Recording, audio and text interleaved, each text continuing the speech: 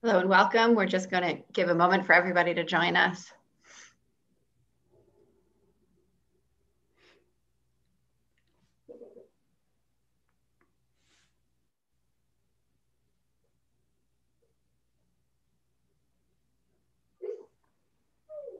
Welcome.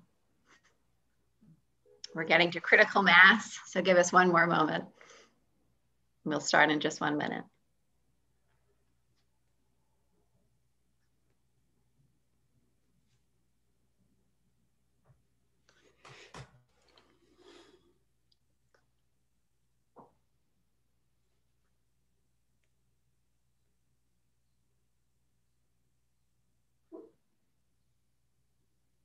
Wonderful, welcome. Hello, everyone. My name is Catherine Lusk. I serve as co-director of the Boston University Initiative on Cities.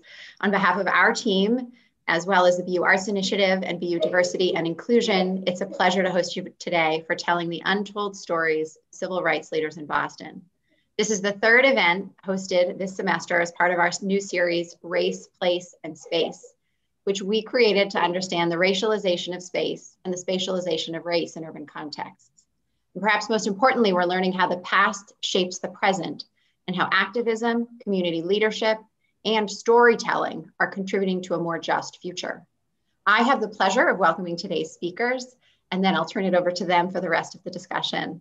First, we're joined by Paula Austin, an assistant professor of history and African American studies at Boston University, who writes and teaches about Black visual culture, African American and civil rights history, and is the author of Coming of Age in Jim Crow DC, Navigating the Politics of Everyday Life. Paula is both a presenter and our facilitator today. Next, we welcome Roberto Mighty, a multimedia artist, filmmaker, photographer, sound designer, and musician, and alumnus of Boston University. He's the writer, producer, and director of the film Legacy of Love, an exploration into the relationship between Dr. Martin Luther King Jr. and Coretta Scott King. Finally, we welcome Jesse Rubenstein, an exhibition designer and lecturer in art and graphic design at Boston University, whose students have been creating visual exhibits about the life of Sue Bailey Thurman and Howard Thurman and the Thurman love ethic.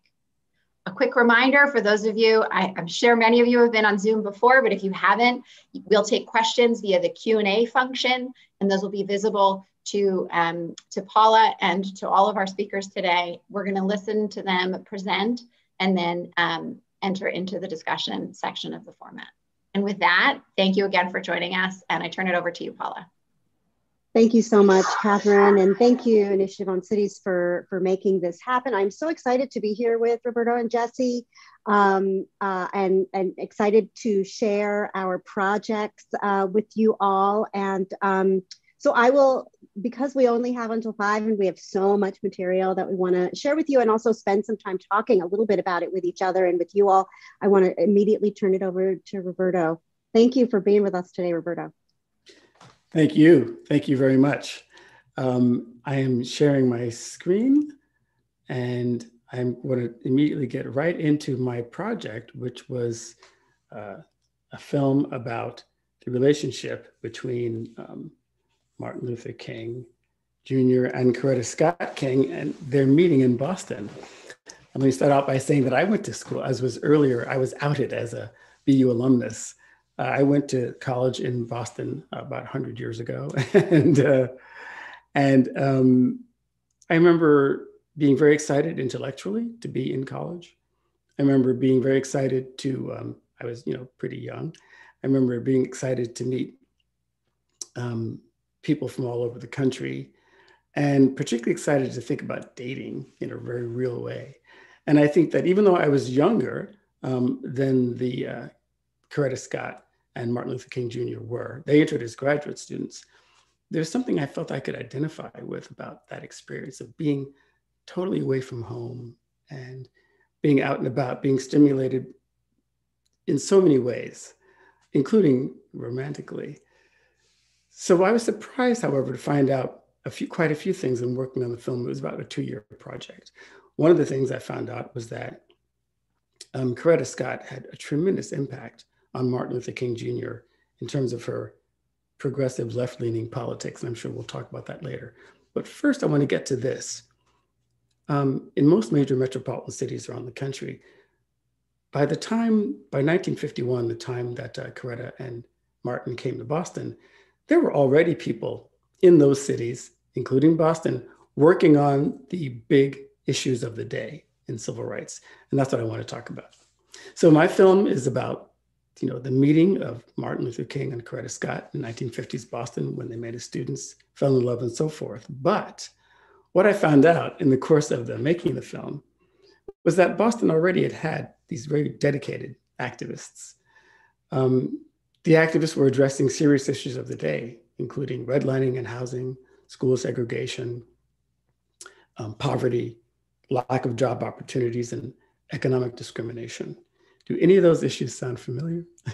Unfortunately. Some of the leaders that were already here on the ground working were social workers Otto and Muriel Snowden, who, along with Melania Cass, founded Freedom House in Roxbury, which is an institution that exists to this day. It's pretty amazing stuff. A gentleman named Clarence Jones, who was, his nickname was Jeep Jones, was active in the 50s and early 60s, and he wanted to become Boston's first African-American deputy mayor. Does that sound familiar as well, right? Elma Lewis, of course, founded the Elma Lewis School for Fine Arts in 1950. Other leaders included Ruth Batson, Gil Caldwell, Mel King, Clarence Elam, Virgil Wood, and so on. These are people who were legends in their own time in Boston, already on the ground working on the civil rights movement. Now, the reason why I'm saying this is because when I began exploring what was happening with the Kings, I should say King and Scott, here in Boston, people were eager to talk about their experiences with them, but also they really wanted me to know that Boston had its own people who were really working hard on those issues too. I was thrilled in this film project to work with Reverend Liz Walker, who is a legend in Boston. She's a reverend now, but prior to that, she was an award-winning journalist, television journalist, anchor woman, and then became an activist, went overseas and did a tremendous amount of work in Africa, and now is pastor of a church right here in Roxbury. I just want to say this, for any of you out there who are thinking of making historical films, don't delay. In the course, between the time that I began working on this project and the time that it came around for its second airing on WGBH television, two key people who had met Dr. King and worked with him and went on to become very active here in Boston, have passed away. That's Reverend Michael Haynes and Professor Herman Hemingway. These are two pillars of our own civil rights community here in Boston. They're no longer with us. Many of the people that I sought out around the country, I worked with about 100 people around the country to get this film made. Many of them were quite elderly. And I'd say, again, if you're thinking about making some kind of film or some kind of project where you need to interview people, get on it. Don't wait. That's me with my my little toy there. That's a little behind the scenes. And that's a quick overview of the film project as it pertains to today's topic, which is taking a look at some of the people and some of the issues that were around in the 1950s and 60s in Boston, and that unfortunately are still around to this day. So I want to make a quick word about, I'm going to sort of stop sharing my screen as well, just for a moment. Just like to say a quick word about Coretta Scott. Coretta Scott grew up in Alabama in a very small town. She was in a sharecropping community, and she herself picked cotton as a child. I was pretty shocked to hear that. And I found this out as I was working on the film. And she went off, she had an opportunity. She was very, very bright, did very well in school. She went off to college, Antioch in Ohio. And there she came under the sway of progressive thinking academics and also her peers. By the time she got to Boston for graduate school in music at the New England Conservatory, she was deeply steeped in what we would now call leftist ideology. And I'll just leave you with this cool story. When she and Martin met, he said that he really thought that they could be like husband and wife. On their first date, he said this, right? And she said, well, I need you to read a book about socialism. And she gave that book to him. And more of that to be said, I'm really thrilled to announce here that my film, Legacy of Love, will be distributed nationwide on public television beginning next year. So people will all have a chance to see it all around the country. And that's about it. Thank you. Thank you so much. And congratulations. That's amazing. And thank you for sharing the not just Legacy of Love, but legacy of activism. And so many people do not know that Coretta Scott was actually the more radical of the two in terms of ideology. So I absolutely want to come back to that when we get to the Q&A. Jessie, I will turn it over to you. Sure. Thank you, Paula. Thank you, Roberto, for sharing as well. My name is Jessie Rubenstein, and I'm an exhibit designer and lecturer in graphic design. And my practice often works on projects that support community practice and demonstrate the many layers that narratives end up having. It doesn't seek to provide a tidy, neat narrative, but it seeks to reveal and demonstrate that history it's not clean and laid out and tidy. It's actually complex and overlapping and overlaid. And I'm here to share work that my students have been working on this semester. And I'm also here because of a partnership that Paula and Austin and I had last year. We met for a project she curated and developed with her students called Writing Black Lives. And it was scheduled to open March 2020. I think we all know what happened to that. But it was through this work that I discovered the incredible resource that is the Gottlieb Archive at BU. The Civil Rights Collection at the Gottlieb runs deep. They house Martin Luther King Jr.'s papers, the papers of Howard and Sue Bailey Thurman, not to mention countless other activists and celebrities. It's an incredible resource at BU. So fall 2020, I was preparing to teach exhibition design. And often when I teach exhibition design, I like to incorporate experiential learning projects. I think designing concepts is fun. And it's easy to some extent, but I think when things become real, they become hard. Reality is hard. And it allows students to be able to see how complex and layered and nuanced history is. So I decided I wanted to work with the archive, particularly as a response to our current moment in time, the crisis of fake news, the acceleration of racially motivated violence, and the isolation caused by the pandemic. So I began exploring the collection, and to be honest, I did not have to do much more than scratch the surface to find the wisdom, the light, and the love that were the Thurmans. The Gottlieb houses a searchable audio database of Howard Thurman's sermons, and the Sue Bailey Thurman collection is a bit denser to navigate online. But listed on her page was a weaving. And so much of my practice, I've been very interested in the metaphor of weaving as a way to discuss mutual exchange and community building. The structure of weaving relies on two opposing threads, and you must have tension for a cloth to have structure. Weaving integrates opposing forces while maintaining the integrity of the individual. So the weaving listed on the Sue Bailey Thurman page is not any weaving. It was a cloth that Gandhi wove and gave to the Thurmans as a gift. The cloth, or it's also known as khadi, was a symbol of Indian independence over colonial British rule. And Gandhi believed that if Indians could produce their own cloth, then they would not be reliant on British textiles. And there are obvious overlaps here with the American slave trade and the production of cotton here in the States. In 1936, Howard and Sue Bailey Thurman met with Gandhi as part of the Pilgrimage of Friendship, in the first African-American delegation to India, Burma, and Ceylon, sponsored by the World Christian Student Federation and the Student Christian Movement of India and the US. While in India, in addition to Gandhi, Thurman met with Rabindranath Tagore and Kashiti Mohan Sen. So had this wonderful story I discovered, but the archive is closed because of the pandemic and research is greatly limited. So I needed to find a way to work with the object and to allow the students to be able to experience the archive, even though we were going to be working remotely. So I wrote and was awarded a grant, Diversity and Inclusion Catalyst Grant, to have the object digitized, to support a scholar for the research and also to fund student materials so they could make something at the end.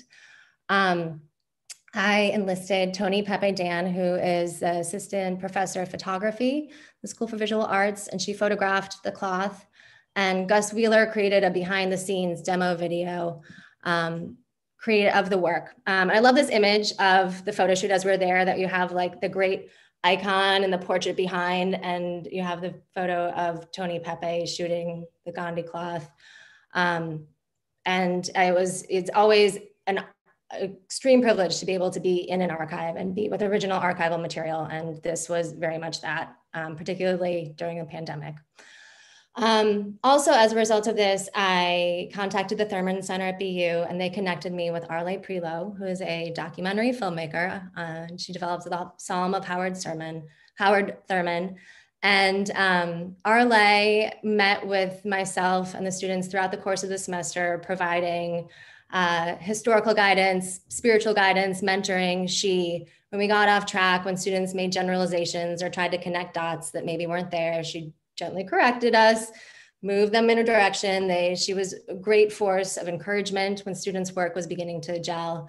And from the start of the project, she was very active in saying to me and to the students, it's really important and critical that you find your own voice and you bring yourself to it. And I'm very grateful for this collaboration. I think that's something to be said about the work based in peace, is that you can't go it alone.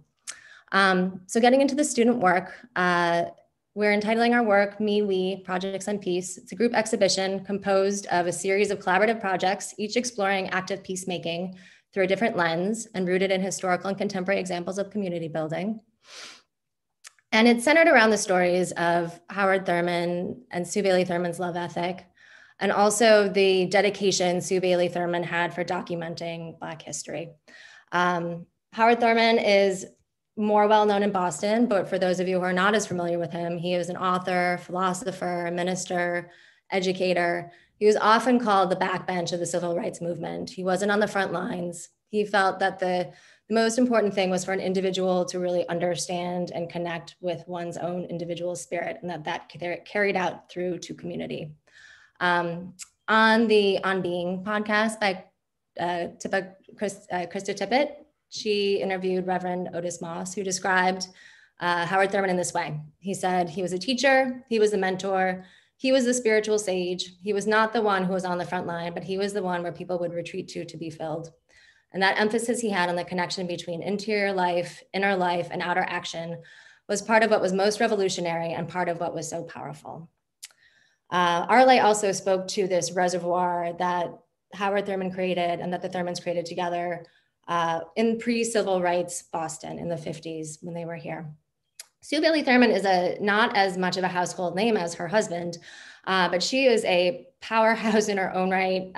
She was author, lecturer, historian, and organizational leader. She was renowned for her advocacy of interracial and intercultural international understanding, and she traveled around the world in pursuit of her vision of international peace and fellowship. And this is an image that we revisited many times during the semester to reflect back on, and it is when Howard Thurman was anointed the dean and minister at Marsh Chapel. And just, you look at the love that's in their eyes. This was 1953, pre-civil rights. It had to be hard for them to be at a predominantly white institution. And you see the way they look at each other, and you just have the sense that like they're saying like, I got you, I have you here. And I think, it's that love ethic that really carried them through. So we had 13 short weeks to work with this really deep, rich material, which is always it's a blessing and a curse of exhibition design, that you can dip in and try to skim the surface and make connections and pull things together, but still recognize that history is layered and complex. I worked with two groups of students. We met one time a week for 3 hours. One class met on Wednesday and was predominantly undergraduate students, mostly from the School of Fine Arts, but then also we had some art and architectural history students. The second section, this was our kickoff meeting where we met with Ryan Hendrickson and Sean Noel from the Gottlieb Archive and Arle as well. And then we also had a weaving workshop where we investigated the structure of weaving, and this was the Wednesday class.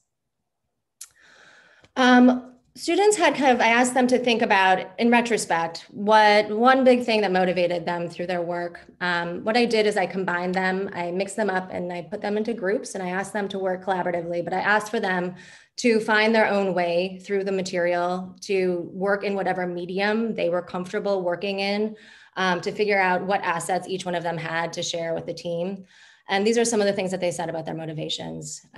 This work was about raising voices, sharing stories, sharing Black women's stories, the idea that empowered women empower women, in search of a knowledge exchange that is mutual, the idea that all interactions are rooted in love or should be rooted in love, the importance of nurturing and hospitality, encourage people to think from other perspectives and to tell a more diverse narrative. There are many ways of being an activist. You don't have to be spectacular to be celebrated, though the Thurmans certainly were spectacular. These were the objects that we investigated, the cloth, but then also as we were about to do the photo shoot, one of the students discovered an amazing object, artifact, archive in its own right, the Historical Cookbook of the American Negro. And this is a book that Sue Bailey Thurman compiled and published in 1958. And in it, she interwove Black history throughout the cookbook because at that time, there wasn't a market for Black history. It had to be packaged in the form of a cookbook. And I will read to you very briefly what she says in the foreword. It's really beautiful. She starts the piece, the cookbook, by saying, "How do you tell the story of a miracle? How do you touch the fabric of a dream? It is done when an organization goes in search of hidden treasures into attics and basements and boxes and chests, pulling out old relics of social, economic, and political history affecting a family, a nation, or a people." And then she goes on to say, "We have honored the great spirits of the past as though they were alive. Heroes and heroines now living are not included in this book except incidentally, and we hope the public must wait a long, long time before their names appear in future editions. Those included were selected as symbols of the past who sought only to preserve the life of the future, knowing that the future must be guaranteed in the present. We are their future." I think that's so beautiful. So this was the material the students had to work with, and I'm going to jump in and show you some of their projects. This is a quote coming out of the cookbook as well. So one group, they all developed different types of projects. One group developed an exhibition that was cited at the Stone Gallery at BU, but it was intended to be a virtual exhibition, only experienced online. And this exhibition explores the action process of thinking love, and it follows the lives of Howard Thurman, Sue Bailey Thurman, Mahatma Gandhi, and their efforts to foster belonging and community rooted in love. While being guided by woven paths around the space, the viewer is introduced to each figure's values and philosophies, significant life events, and sites of overlap in their narratives. The three storylines intersect visually and meet at the Pilgrimage of Friendship to highlight a key site of exchange of knowledge between Gandhi and the Thurmans. The second half of the exhibit is dedicated to the ripple effect of this interaction as it applies and manifests to different stages in each figure's life. And it concludes with an opportunity to connect these themes to contemporary context, both broad and personal. Another project, which I'm going to briefly click online. All these are work in progress, I should say. The students are presenting them on Friday and next Wednesday to the Museum of African American History at the end of the semester.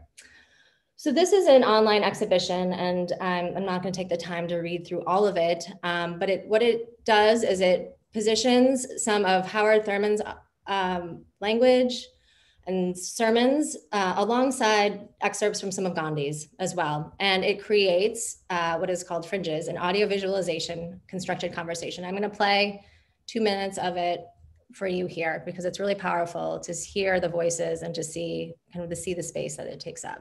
It's, like I mentioned, it's 2 minutes. This realization is preceded by an immovable faith. He who would, in his own person, taste the fact of God's presence can do so by a living faith. And since faith itself cannot be proved by extraneous evidence.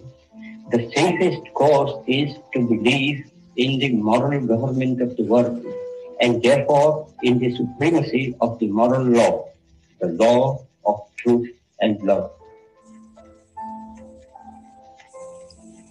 We go along together with those who walk the way with us, bound to us by ties of affection or responsibility or duty, and sometimes destiny. But there comes a moment when I must take to my heel alone. Now, it may be that for a long time, the only thing that I can manage and the thing that may be best for me is the secondary experience. But sooner or late, if I am to be responsible, I must see it with my own eye. It may be positive and creative, or it may be positive and destructive. It is very confusing. I confess that I have no argument to convince through reason. Faith transcends reason. All I can advise is not to attempt the impossible.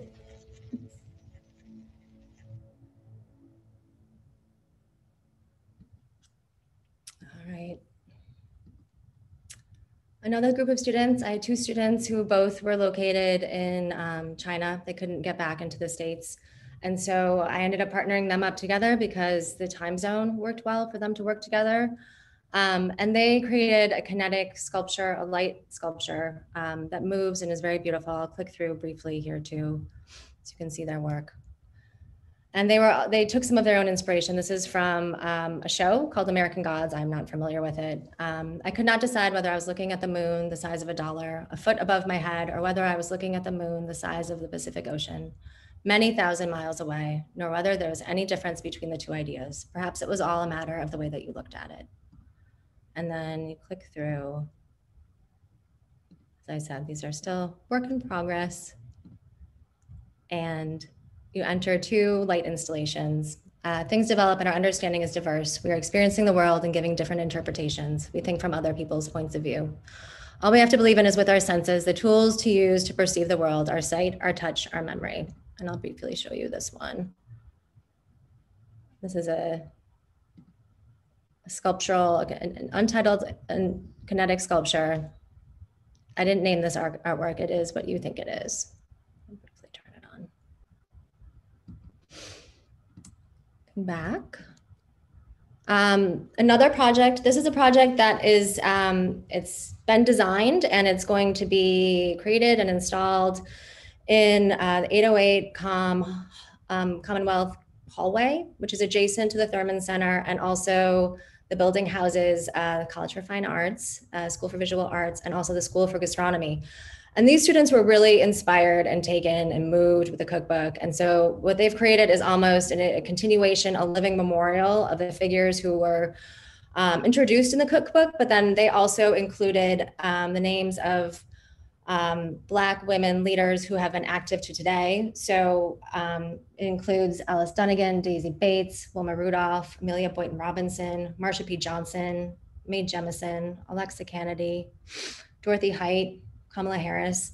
And the work is, it's really, as I mentioned, it's very much a living memorial. It's a collaborative painting the students are working on together, and they're also creating a digital index that will live online, which will include brief biographies and photographs of the women.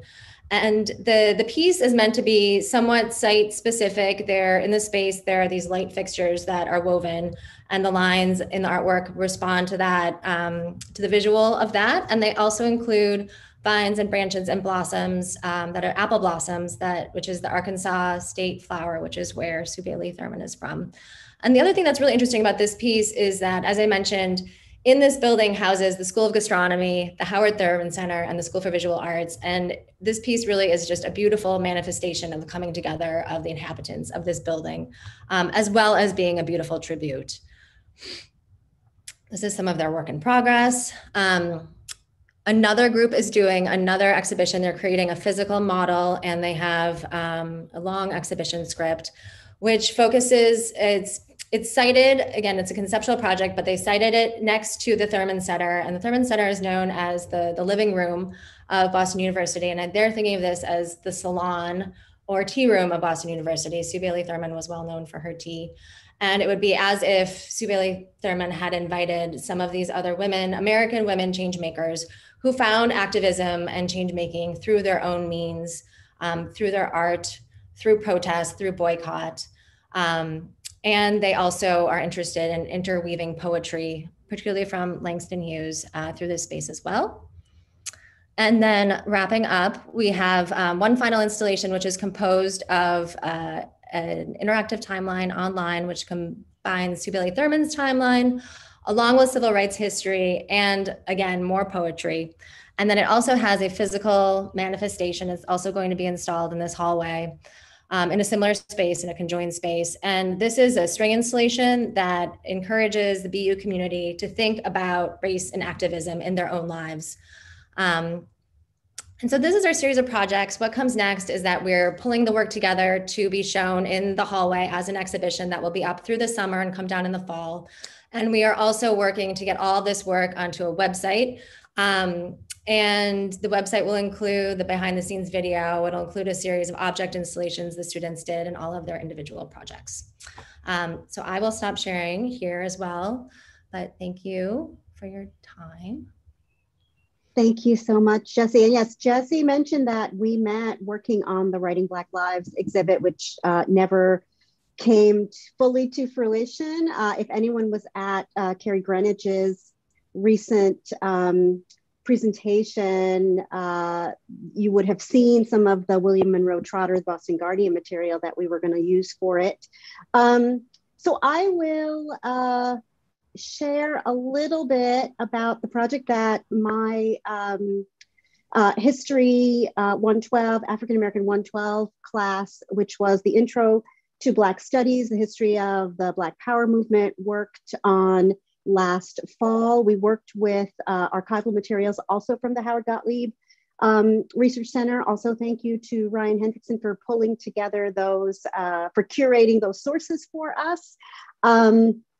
And we were specifically looking at the Black Power era, understanding that it was much more inclusive of much more than racial justice activism and Black student activism on BU's campus. But what we found was that it included the struggle that BU students engaged in to get African American Studies program and center to expand curricular offerings, and to develop ethical relationships with Boston, with the Boston Black community. They proposed something like a talent bank.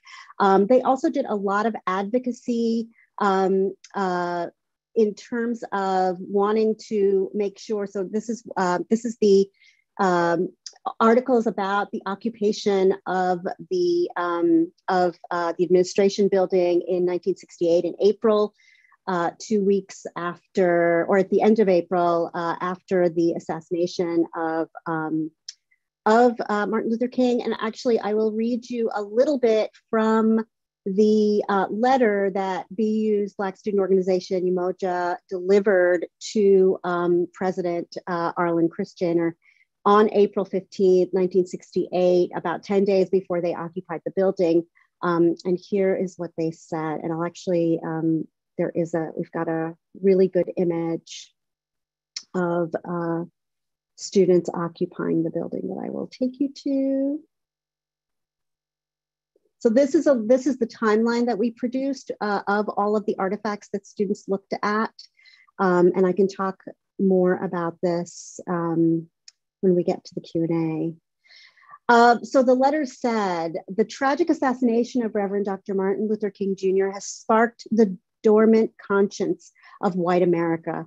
The past 2 weeks have witnessed the hypocritical masochisms of the nation. We, the Black students of Umoja, recognize the necessity of revealing the racism which resulted in Dr. King's death. Racism merely revealed and reviled is not enough. If white America generally, and Boston University specifically, is serious about excoriating this malevolent scourge, they must act in a creative, remedial fashion. We have developed, therefore, a series of specific demands, and there were 9 demands in total, specific demands and proposals which would make this predominantly white campus relevant and relevant and responsive to the needs of Black students. Furthermore, these proposals would diversify and expand the general intellectual scope of the university. We urge the immediate implementation of these mandates as a living memorial to Boston University's most courageous graduate, our gallant Black brother, Reverend Dr. Martin Luther King Jr. And they occupied the building and were able to actually secure probably half of the demands they had made. Of course, the most important one was the African-American studies. It was called the Martin Luther King Afro-American Center. And they also expanded curricular offerings and increased Black student and Black faculty and staff and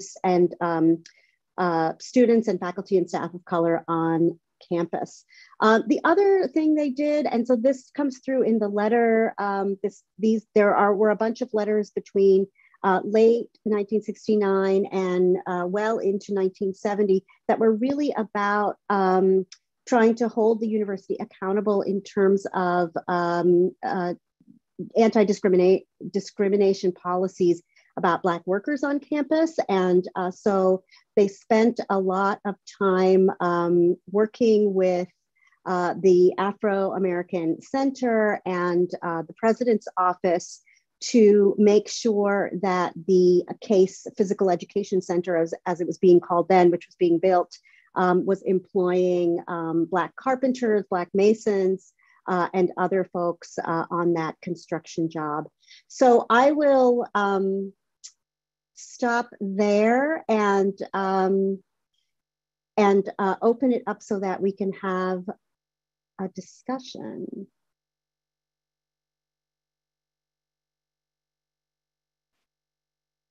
So we do have some questions that have come through, and I will share those out to you all. One of them asks about Mel King, Roberto. I thought maybe you could share a little bit more about Mel King.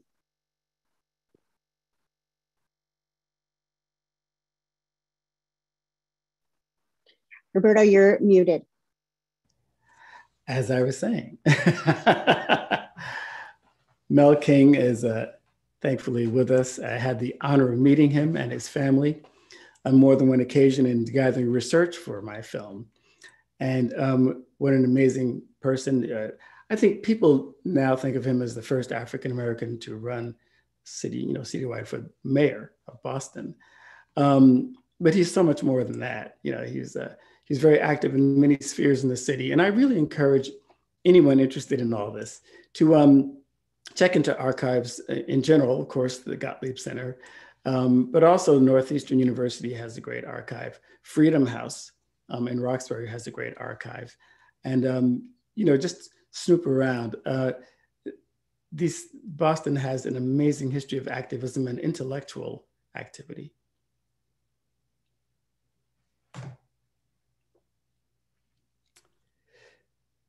Thank you. Welcome. Another question that we have is about the busing crisis as we know it, and a question about its failure or success. Now, I often warn, if there are any of my students in the audience, I often warn about how we've conceptualized failures and successes of campaigns or of movements, and to do a little bit of interrogation about how we identify failure and success. But I wondered, Roberto, if you wanted to speak to this at all. The question of whether or not the busing was successful or a failure or neither. May I just pop in just really quickly and say that is an enormous and huge, important question. And I just don't think it can possibly be, and I think Paul, you made a great lead into that. That's a huge question. Just for the record, I came to Boston as a freshman at BU in 1972. Boston was underway. And it has so many tentacles, you know, this question. I'm gonna punt over to anyone else wants to speak to it. Well, and I know that one of the folks that you profiled in your in the introductory remarks, Ruth Batson, is really a leader in that movement, and there is some great. There's a great interview of her in the History Makers Oral History Project, which the BU Library has a subscription to. So folks can definitely take a look at that. Right.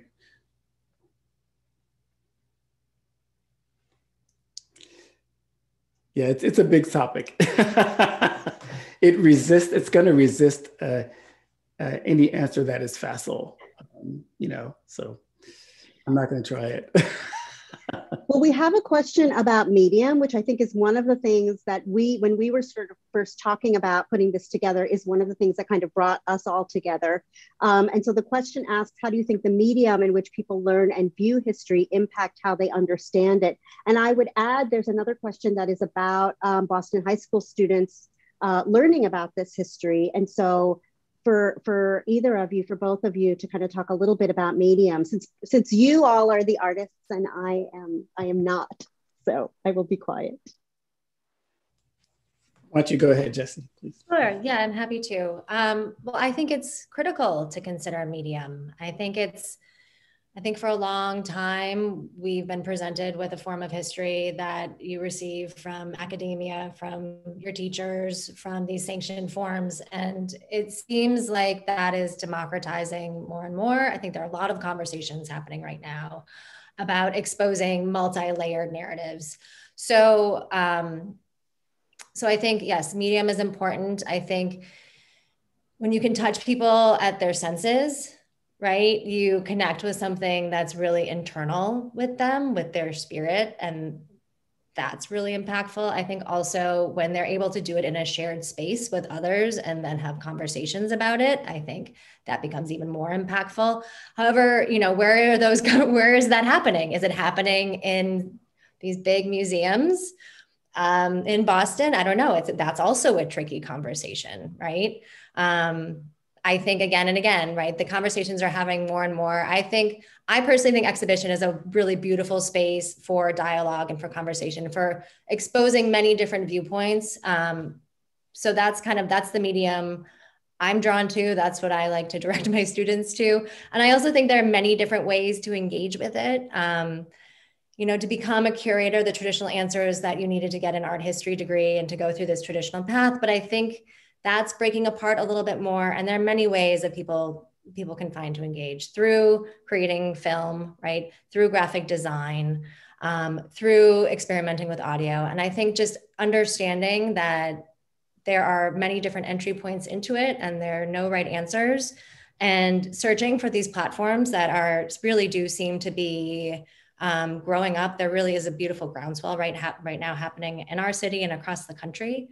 I think for exposing all these narratives.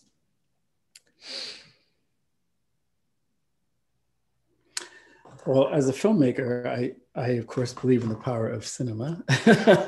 However, that is in fact, accessed. Of course, nowadays, a lot of films are being accessed, on phones and on screens like the one before you right now, right? Let me just say that about film, it can be incredibly powerful to look at stories that you didn't know about before. And I think one of the things that historical filmmakers or filmmakers who make history projects like mine, one of the things we try to do, number one, we try to be accurate, Generally for accuracy, we look to books, typically authors who are historians and academics tend to revere the facts. They don't always get them right per se, but they tend to. And we filmmakers, often that's our first line, is to go right in and start reading a whole bunch. That's certainly what I did with this project. But then, of course, a film adds another layer, and that is to talk to living witnesses. Now, I am in fact extremely passionate about this topic. I'm sure that most people watching this, participating in this, have a grandparent, or had a grandparent at some point. And maybe that grandparent was full of stories. And maybe you were lucky enough to hear some of those stories. I actually think that when an elderly person dies, it's like an entire library burning down to the ground. And this is so important that we interact with not only elders who are involved in famous things, but just the people that are right in your family, right there. They know all sorts of things that we don't know. And very often, they never get asked. I happen to be working on another project right now, a new television series for public television that is about aging. And one of the number one things I find is that people who are older than a certain age, like once they become seen as elderly, often they feel that people don't want to hear what they have to say. So my film wouldn't have gotten anywhere at all if I hadn't been able to actually interview people who had met and interacted with Dr. King and Coretta Scott King. I would have gone nowhere, because otherwise, why not just tell people to read the books, right? The other thing about film is that, in my opinion, film is a great medium for getting across emotional things.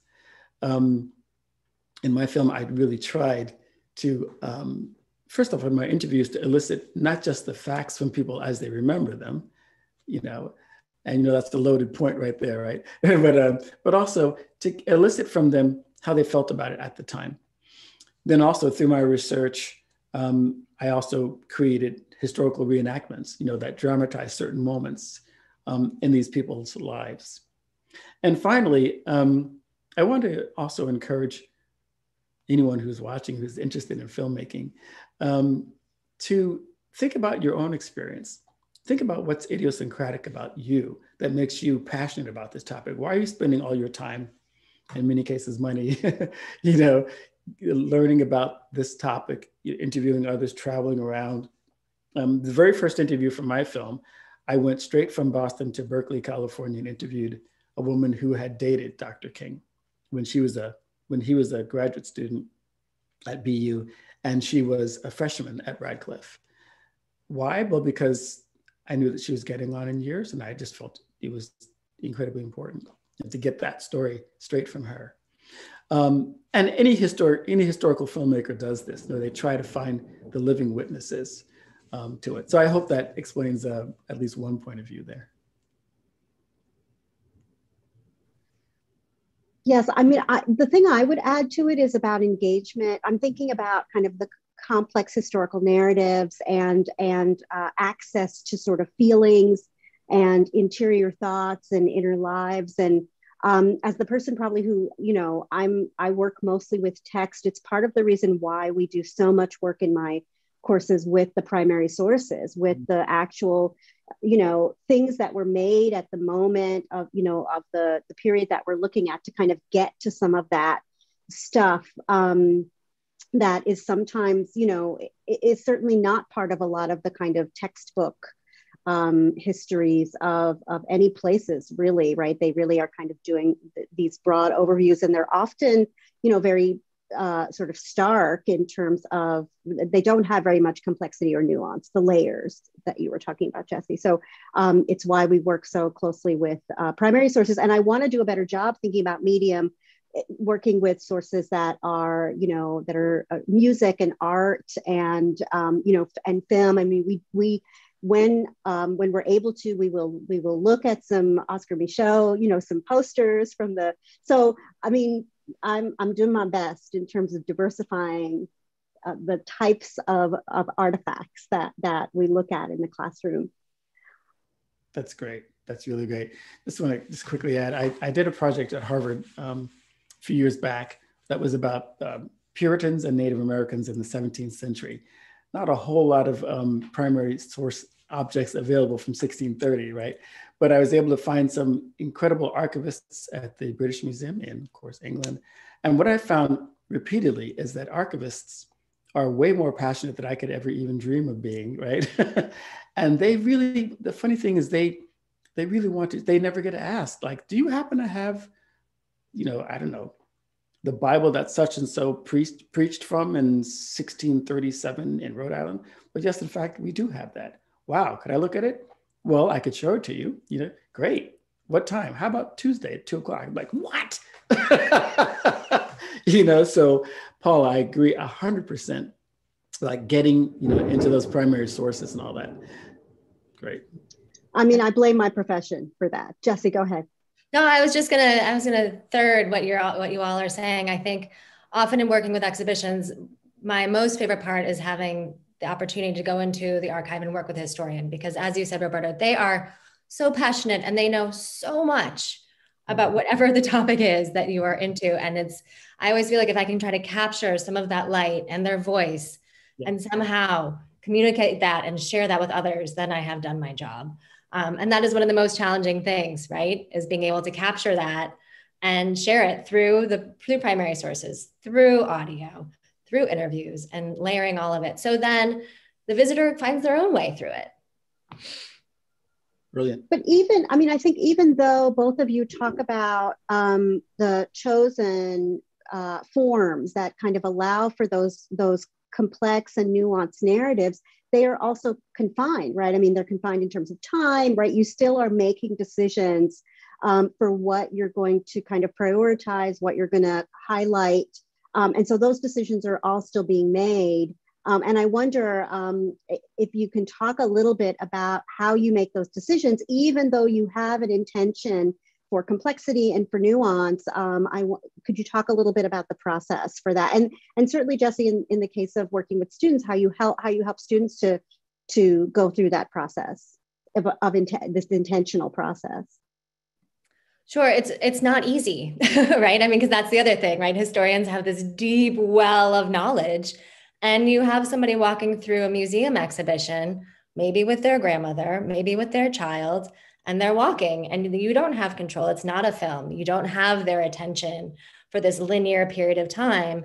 And so what we talk about is doing just that, is layering the hierarchy, is thinking, okay, if somebody is walking through the space and they spend 10 minutes with this work, right, that we have spent 3 years meticulously grooming and writing and editing and pulling out, what do they get away? What do they take away from it? And so there's that high level of information. And sometimes that comes through, right, through music, through big quotes on the wall, through those like big experiential, sensory-based experience.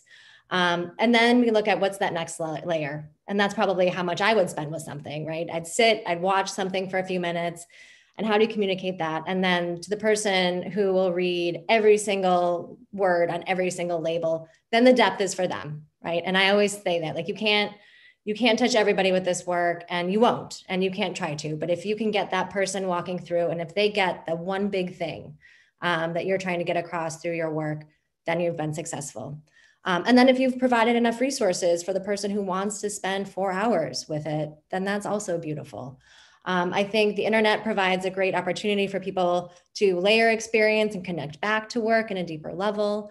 But I also think, I always feel this loss at the end of a project, that it's, that you can only go so deep with the work. And that's right. That's what lifetime is. And you just spend your lifetime layering the projects and layering the projects. That's kind of my answer to that question, how you deal with the priorities. Oh, I guess the last thing I'll say, lost my thought for a second, is that with students, what I have continued to ask them over and over again is what their one big thing is, right? Like, okay, you have this timeline and it has poetry and it has history and it has interaction, but like, why? So what, right? So why are you doing it? Why are you spending the time that Roberto talked about, the hours and the money and the thought and the energy? And it has to speak to that core mission inside of the artist. Yeah, agreed. I will say this: the question is almost it's almost a trick question, because it's almost like physically painful to leave stuff out, isn't it? Like, come on, right? And it's like, just when you work on something for years, and then you have to leave out this fact or this point. So that is, I mean, we are curators in whichever medium that we're in. We are the curators of the information. But I also dare say that in exhibition and in filmmaking, there are some similarities. And one of them is that, if people just wanted to get the facts, they could just call me, or they could just email me, and I give them a list of all the books I've read. And I say, okay, just read those books. But what I am a filmmaker, right? And Jesse, you're an exhibition, you are a multimedia artist. And so, by the way, there's a massive thunderstorm going on. I live in the country. There's a massive thunderstorm going on. So that's the noise you hear. But at any rate, yeah, so all the stuff, I feel that my job is to synthesize all the stuff from the months or years of research and then filter it through my idiosyncratic point of view. Because heck, I'm the person making the film, right? This is my chance, So there's certain things that I want to get across. Now that is a different job than the job of the historian, perhaps. But I suspect it's similar in many ways to the job of the multimedia artist. That's all this information, and it's our job to, again, filter it through. And as far as I'm concerned with the legacy of love, some of the things I mentioned earlier, well, they were two college students in love. Totally, that's a lock for me. I experienced that. They came to this Boston, which is in fact a beautiful city. It is a beautiful American city. Cool, all over that. They dated in certain places that I went to, Symphony Hall, the Boston Public Garden. Yeah, I've been to those places on dates, but then more importantly, perhaps, there are all these issues of how they learn from their elders and how they learn from their peers and what intellectually what they took from their academic experiences and brought to their life mission, which was for civil rights. So, this is all very personal stuff. And I think that it's my job to kind of be myself interpreting or curating this stuff for people. So we have one final question, and it comes from our own Catherine Lusk, and who is asking, is there a Bostonian whose story we want to tell, someone that maybe folks don't really know a lot about? I will say that I will put two links in the chat for everyone. One that responds to the Latinx Boston history question, and then one that responds a little bit to the question about pre-20th century Boston history. There are some really good there's some really good books, including the one that is mentioned in the Q&A, Black Bostonians, by the amazing historian team, the Hortons. And I will put another book in the chat that is also a great 19th century reference. But I wonder, is there a parting story that either of you want to share about a not very well-known Bostonian? I think for me, it's much less individual and group. There are student activists who I really focused on in the project that in my class did. But yes, is there an individual? Sure. I mean, my answer is pretty easy and quick. It's Sue Bailey Thurman. I feel like I've just scratched the surface in November of this work, and there's a lot there to dig into. I think she was very much ahead of her time. I really appreciate the way that she had made room for community and inclusion and people coming together. And again, just the passion she had for documenting history. There's a story of her walking through Beacon Hill with her daughter and designating some of the sites along the Freedom Trail. And that's an amazing image to have, especially knowing Beacon Hill, right, and Boston. And again, thinking about how groundbreaking she was. So Sue Bailey Thurman is my answer. That's great. I would say there's so many, and just you right on the spot, I'd say Reverend Michael Haynes, who is pastor of the 12th Baptist Church in Roxbury for many, many, many years, worked with Dr. King, and which was, very high profile stuff, but then sort of went on to just continue working, day in, day out, week in, week out, on all the stuff on the ground, all the nitty gritty details of helping to bring communities together, but also more importantly, to help develop the African-American communities that were in Roxbury, Dorchester, Mattapan. He's one person who, unfortunately, again, he's no longer with us, but he's someone that we can learn more about.